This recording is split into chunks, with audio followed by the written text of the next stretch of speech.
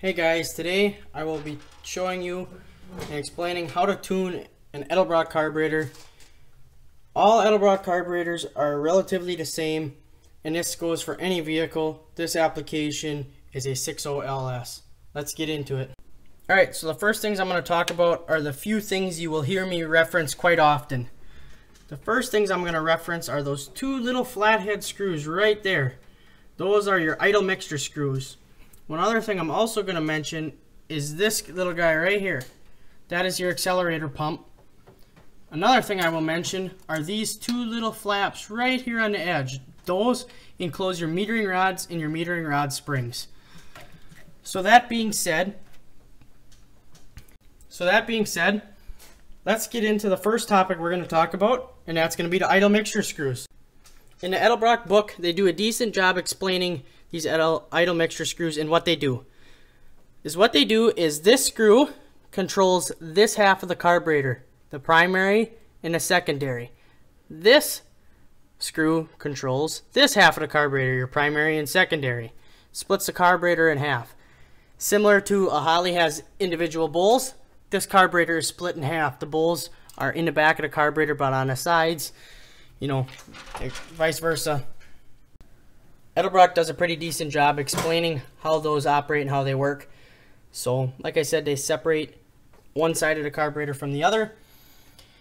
They state in their book that you set your desired idle, which it'll be a little rough, then you turn the screw in and out until you exceed the maximum RPM, which should be no greater than 40 RPM.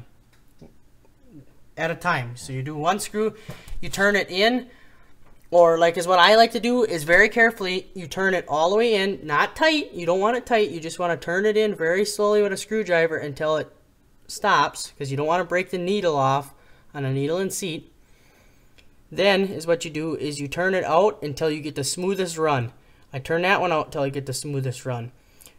Luckily for me, I have an air-fuel ratio gauge on this vehicle, so I can see what my idle air fuel is. Otherwise, that is what EDELBROCK calls your best lean idle mixture. Say, add some other technical words. So that's how you tune in your idle mixture screws. Very, very important for idling. Otherwise, it would hit like 1,000 RPM and just want to die. It'll want to die. It'll run like crap. So that's very important. Then is what I did. This is an 800 CFM. I just went out, I took it for a ride. I seen how it did. I stepped on it. I watched my air fuel ratio gauge, lucky enough to have an air fuel ratio gauge to watch. And I was running into an issue or a concern. And that would be at a low RPM, when I would put it to the floor, it would go lean and it would sputter, pop, bog down, lean. And then when I would go from about quarter throttle to half throttle to pass somebody, it would get really lean and you'd hear like a whoop up. It'd have like this sputter or this chop. So, knowing that it was lean, I went and got an EDELBROCK calibration kit. The EDELBROCK calibration kit comes with jets, metering rods, both sides, and metering springs. One thing I read on the internet that I thought I'd try, just so I'd have a little more basis to go off of. Mind you, the newer EDELBROCKs don't come with a fuel mixture chart. Is what I'm referring to is the old EDELBROCK books. They give you this nice chart, and say you have an example when you're cruising around, you have this lean mixture, and when you're on the throttle, you have this rich mixture. Well, you look at what metering rods your carburetor has and what jets it has, and this chart on a graph will show you where you are on that chart. So then you can decide where you want to go from there, if you need to be richer or more lean or whatever. So these newer ones don't have it. So what I did is I did some research. I went right on Google. I said lean bog. Well, the first video I seen, or the first form I looked at, told me put some stiffer springs in it. Okay, for the metering rod springs is what I'm talking about. Okay, I put some stiffer springs in there. That made a difference. Then I was like, all right, I have an issue here. It's still doing it, but it did make a difference. So is what you want to do is, a lot of people will show you tuning with a vacuum gauge and all this other stuff. if you have a way to determine if you're lean or rich, which is very easy because the first telltale sign, look at your exhaust pipes. If there's not a whole lot of soot in there and it's pretty, dry, so to speak, you're definitely very lean. Now, if it's really rich and you got a lot of black powder around your exhaust, well, then you're extremely rich.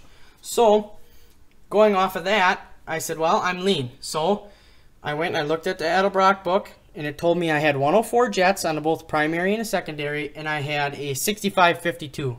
Not all EDELBROCKs are going to have that. Now, that's your metering rod. And as what that is on the metering rod, there's a chamfered edge. The top one, the real long one, is going to be your cruising. And the 6552 to 65 stands for thousandths. That's the size of the rod. Then you have your power mode. It chamfers down with a bevel, and it's real thin. So they tell you, well, the smaller the rod, the more fuel it lets pass the jet. Lets by the jets, because those rods do go down to the jets inside the motor. I mean the carburetor, excuse me. So I needed to be a little richer. So I worked my way down, as in size of the metering rod. I went to the next size smaller metering rod. It made a difference, but it wasn't much. Then I went again and again. EDELBROCK usually says if you have to make more than 2 changes of metering rods, 2 sizes smaller, you got the wrong size carb.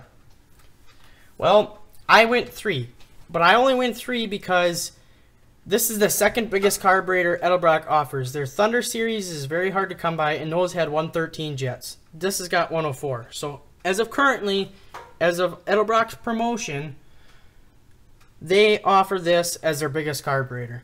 So, is what I did is I accepted that I went down 3 steps than factory, and I left the 104 jets in it, but I went to those stiffer springs. Those metering rod springs, they control how many inch-pounds of vacuum the motor needs to create in order for those metering rods to come up and go into the power mode. So basically, in English, is what that's saying is when you mat it to the floor, the motor has to pull a certain amount of vacuum in order for those metering rods, which are on a spring, for them to come up and go and give you your secondaries. So I put the 8 inch-pounds in there, and it made the secondaries come in later.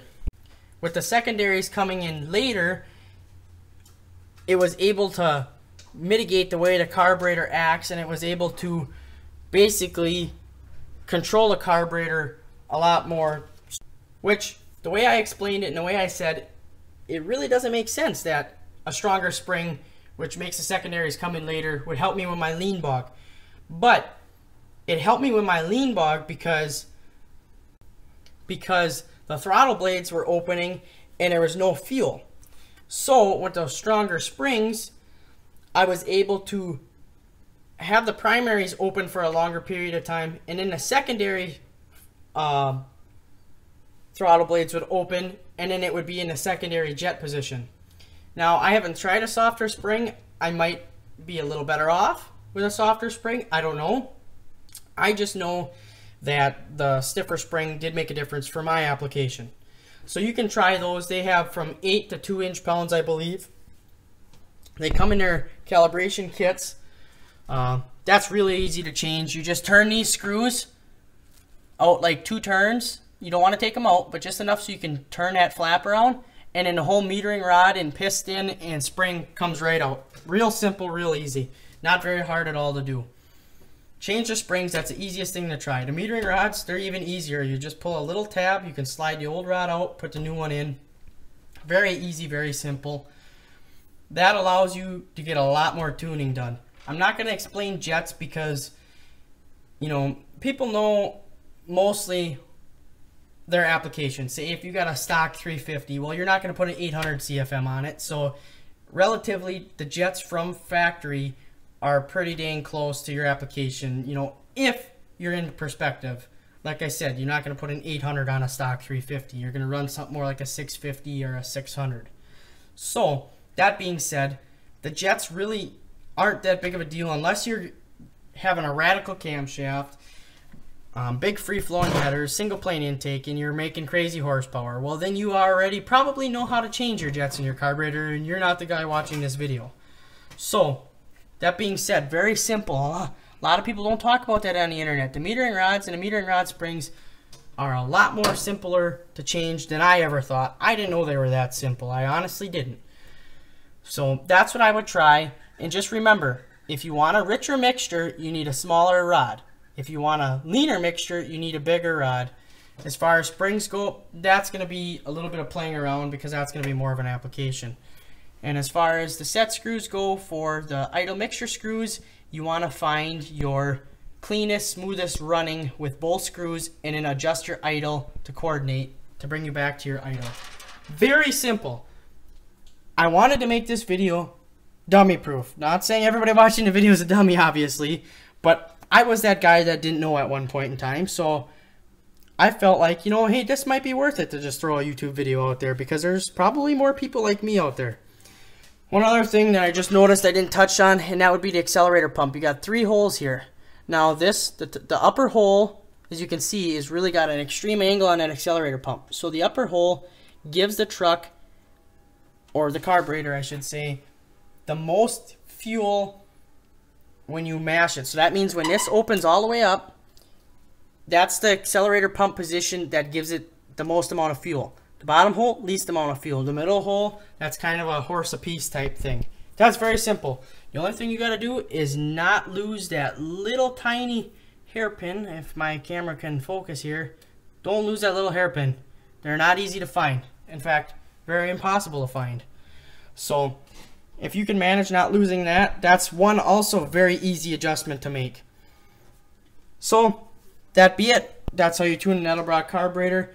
It's not the most professional video out there. I'm not showing a lot of hands-on, but if you want to know how to tune your carburetor, you want to know how to tune your carburetor. You don't want some fancy video. You just want to know, and you want someone to show you where to go, because if you got a EDELBROCK carburetor on your truck, you're probably a hands-on, you know, mechanical kind of guy yourself, so you should know what you're doing, relatively speaking. So thanks for watching. Thanks for viewing my video. If you have any questions and concerns, leave a comment.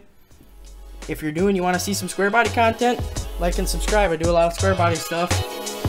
Thank you guys for watching, and I hope you get your EDELBROCKs tuned in.